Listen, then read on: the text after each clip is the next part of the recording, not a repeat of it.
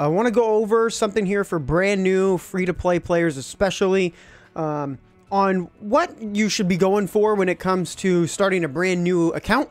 And what kind of weapons that I'd recommend, or, you know, something if you see that you get like, hey, yeah, this is a pretty solid, it looks solid, you know, and I want to keep it.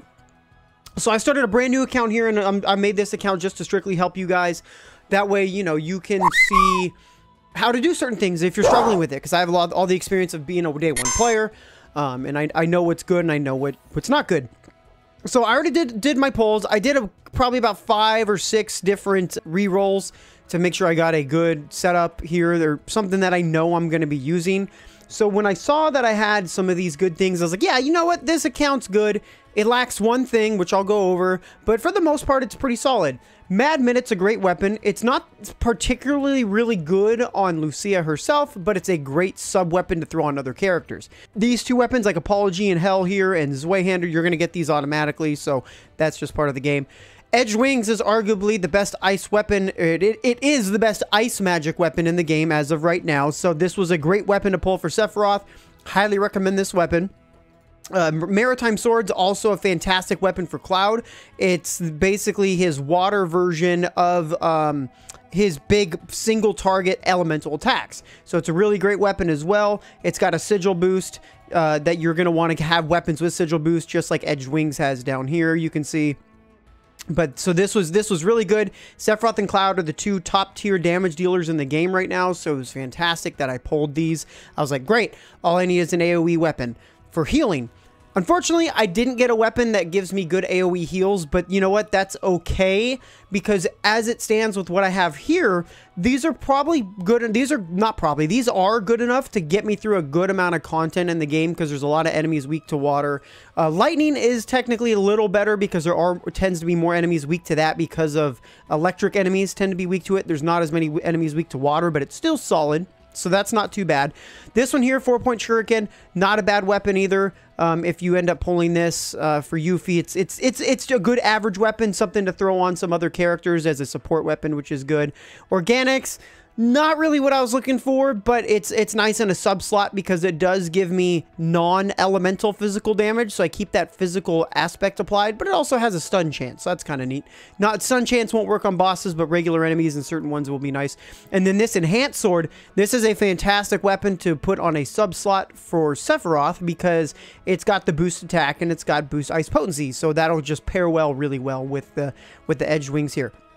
Now, there's some other weapons that I didn't get. I do have some healing options here. Lifeguard Wraps, that's an AoE weapon that I would recommend trying to get if you can for Tifa, if you don't get one. Prime Number is another great healing weapon, but the number one you're going to want to go for is for our girl Aerith, because Aerith is the best character in the game, just outright right now. She has been since pretty much day one, and so I'll show you the weapon here, the one I'd recommend.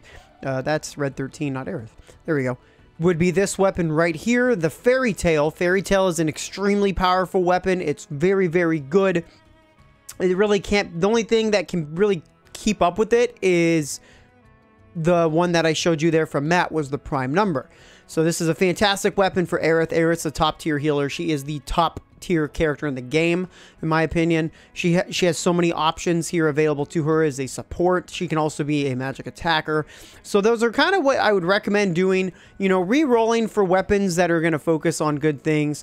So these two right here, if you're using tickets, you're not going to be able to get this one yet right away, but very soon you'll have this in tickets. So depending on when you're watching this video, this weapon here, the Sky Splitter, may be available to you. That's another great weapon for huge damage. In fact, Sky Splitter might even be better than some of these other ones, because if you see here, it starts at a 480% damage, whereas this Sea Splitter, as well as the Murasame, start at a 400% damage. So that's a big jump.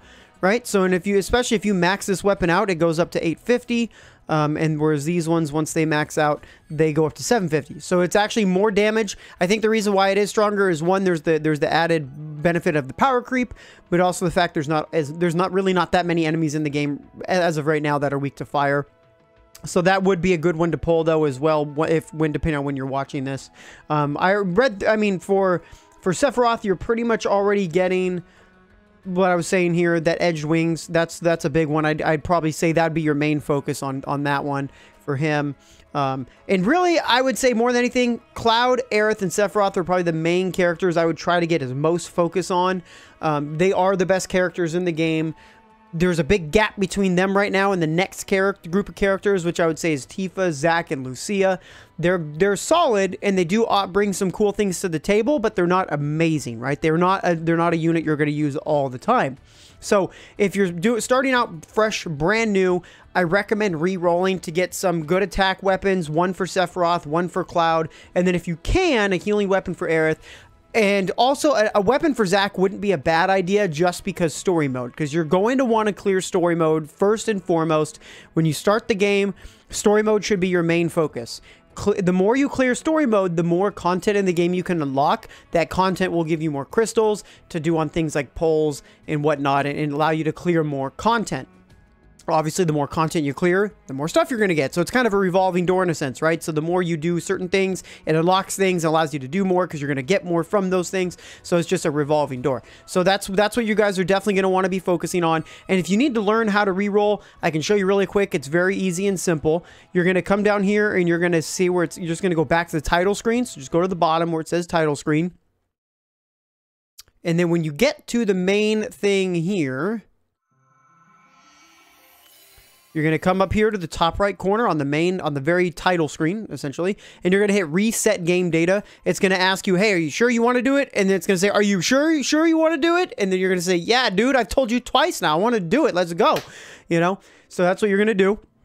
And then what that's going to do is it's going to start you from brand new, scratch, refresh. You know, if you have an account that's already good and you want to use 2 accounts, this is how you actually do it. You can actually set up 2 accounts like I have, and you can use both both in Steam or on one on your phone, one on Steam, however you want to do it. You can swap them back and forth by using the link data. You just need to make sure that you link the data within the game itself first, and then what you do to get back to that account is you'll use the link data here. Now I do have a separate video about that you can check out, but as of right now, I haven't linked the data yet, which I should honestly do, and I'll be doing that after this video because I like this setup. I think it's good. I think it's worth keeping, so I'll go ahead and stick out with this account. So that should cover pretty much everything you guys need to know when starting the beginning of the game. You know, you're going to come in here, you're going to get a bunch of tickets. Right now you can get about 40 tickets. You're going to come out here and do the draw. Grab, you know, I don't have any tickets, so the game says nope. So do the tickets, get as many 5 stars as you can. Look at the 5 stars you get. If you aren't familiar with them, all you have to do is when they pop up on the poll screen, you're just going to hold down the mouse, either the mouse click or the tap. It'll pull up this screen here and you can see the damage for it. Our abilities we can kind of go into a little bit later because our abilities can get a little confusing, and I understand that. So you guys will pick that up. I'm sure most of you are pretty quick at that. But so yeah, I would say starting out early game, big damage, and then you're going to want to try to get an AoE heal. But at the very, very start of the game, if you don't get an AoE heal, it's really not the end of the world. But that is a recommendation because it's going to help with a ton of content later on. Actually, throughout the whole game. So, thank you guys for watching. Keep rocking. I'll see you next time. Peace.